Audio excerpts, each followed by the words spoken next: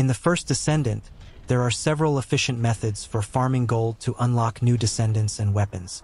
First of all, you should engage in special operations, particularly the Block Kuiper mining special operation in the Sterile Land, to face waves of increasingly powerful enemies.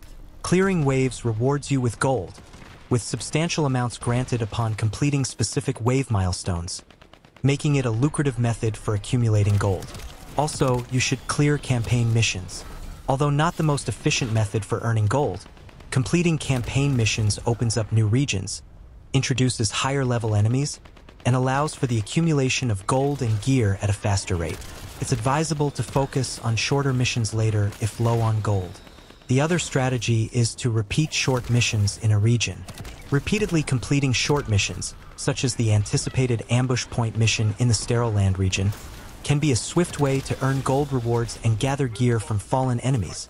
Utilizing fast travel between zones can expedite this process. Finally, after unlocking hard mode by completing the main storyline, defense missions in hard mode offer exclusive rewards, higher drop rates for items, and enhanced gold rates, making them a worthwhile investment of time for accumulating gold.